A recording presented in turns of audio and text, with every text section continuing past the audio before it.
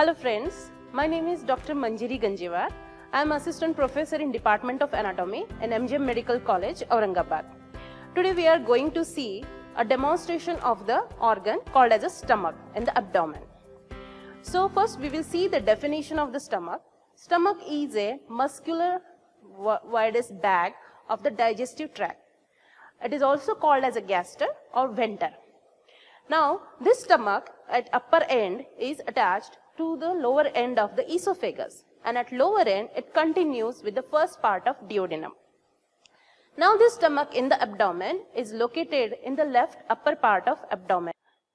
So in the abdominal quadrants, it is located in the epigastric, left hypochondriac and epigastric region. Now the shape of the stomach is J shape, but it is depend upon the person's build. So in a normal active person, it is somewhat J shape, while in a thin hyposthenic person, it is J shape, and in a broad, tall, very active person, it is almost horizontal. The length of the stomach is 25 centimeter in adults. If we go by the capacity of the stomach, in newborn, it is almost 30 ml in capacity.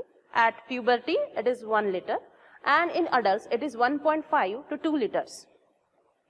Then if we go by the external features, we will see on the organ. Now we will start the demonstration of the stomach. This is the stomach.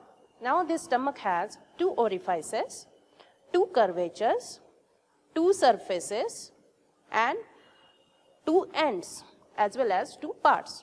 We will see one by one.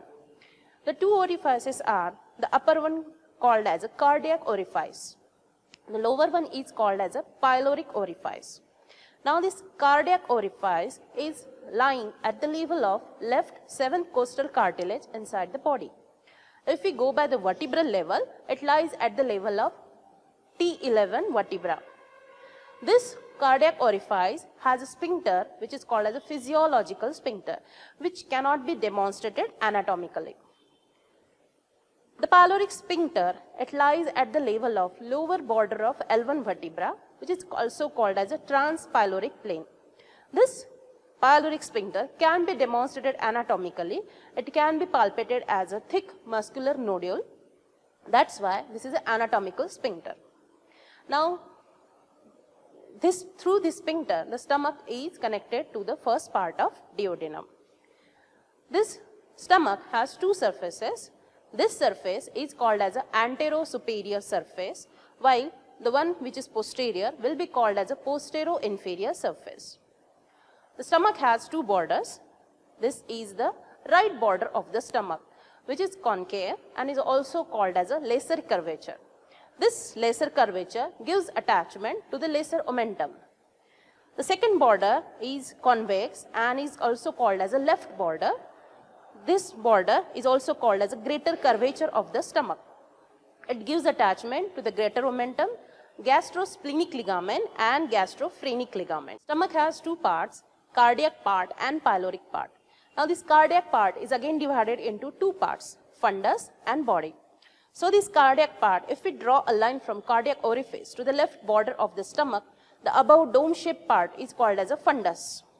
This fundus normally has a gas which can be demonstrated on the X-ray. Then the remaining part of is called as a body, which is very distensible. And this body part contains many gastric glands which are responsible for the gastric juice. Now the pyloric part, which is divided again into 2 parts, pyloric canal and pyloric antrum. So this, because of sulcus intermedius, this pylorus is divided into these 2 parts, which can be demonstrated by a constriction present.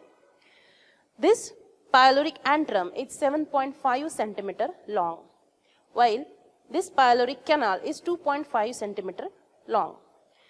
This pyloric constriction can be demonstrated by prepyloric vein and presence of constriction in the front. Now, after this, we will see the stomach relations. This stomach lies in the abdomen over some structures which forms the stomach bed. So these structures are diaphragm, left kidney, left suprarenal, pancreas, splenic flexure of colon, mesocolon and splenic artery. These structures are separated from the stomach by a cavity called as a lesser sac. Sometimes spleen can be seen in the stomach bed, but it is separated from the stomach by the greater sac. Now we will see the blood supply of the stomach, which is very important for the stomach. So the blood supply is along the borders of the stomach. So the lesser curvature is supplied by left gastric artery and right gastric artery. The left gastric artery is a branch of celiac trunk, while the right gastric artery is a branch of proper hepatic artery. Along the greater curvature, there are two arteries, left gastroepiploic, which is a branch of splenic artery, while right gastroepiploic, which is a branch of gastroduodenal artery. At the level of fundus, there are some short gastric arteries which supply, they are also branch of splenic artery. The venous drainage of the stomach, right and left gastric veins, they are along the lesser curvature and they drain into the portal vein, while right gastroepiploic is draining into the superior mesenteric vein and left gastroepiploic drains into the splenic vein. So this was the blood supply of the stomach. Now if we cut open the stomach along the greater curvature, we can see the mucosa of the stomach. This mucosa of the stomach in empty stomach is thrown into numerous mucosal folds. These are called as a gastric rugae. These mucosal fold disappear or they flattened out if the stomach is distanced with the food. Now along the lesser curvature, these mucosal folds, they are very regular and they form a gastric canal called as a meganterus. The liquids which we swallow will follow rapidly along this meganterus, so the gastric emptying time for the liquid is very fast. As this canal is very much exposed to the every drink we drink, so these are more prone for the ulcers.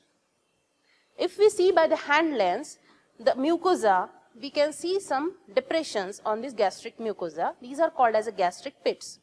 The gastric glands open into these gastric pits. Now let's see the functions of the stomach. The first and foremost important function of the stomach, that stomach acts as a reservoir and mixer of the food. Secondly, because of peristaltic movements, it softens the food and mixes it with the gastric juice. Third function, that the gastric glands which are present in the stomach, they secrete the gastric juice which contains numerous enzymes which are responsible for the food digestion. Fourth function, these gastric glands also secrete hydrochloric acid which is responsible for destruction of microorganisms which are present in the food.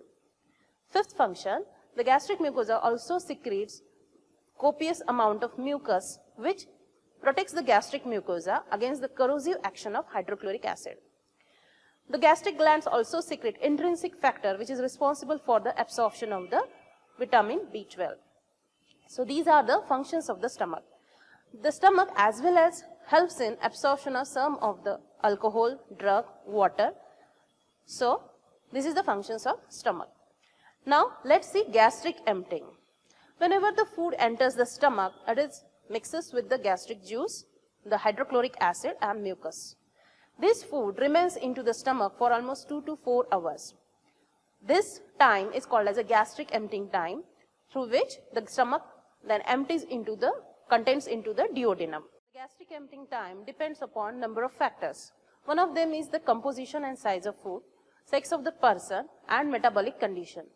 If the person has any recent surgery, infections or metabolic derangements like diabetes mellitus, all these factors affects the gastric emptying time. Now for the applied part of the stomach, first we are going to see the gastric pain. As stomach is supplied by the spinal segments T6 to T11, which also supplies the upper part of the abdomen. So the pain of the stomach or gastric pain is felt in the epigastrium, that is upper abdomen. Secondly, peptic ulcers, which are because of the hydrochloric acid action. They are most commonly found in the stomach, first part of duodenum and lower part of the esophagus. In the stomach, they are called as gastric ulcers and they follow the lesser curvature. Third factor is called as a gastric carcinoma. This gastric carcinoma is mostly seen on the greater curvature. Because of the mets which are followed through thoracic duct, it follows into the left supraclavicular node, which is also called as a Troiser sign or the signal node, which if palpable denotes the stomach carcinoma.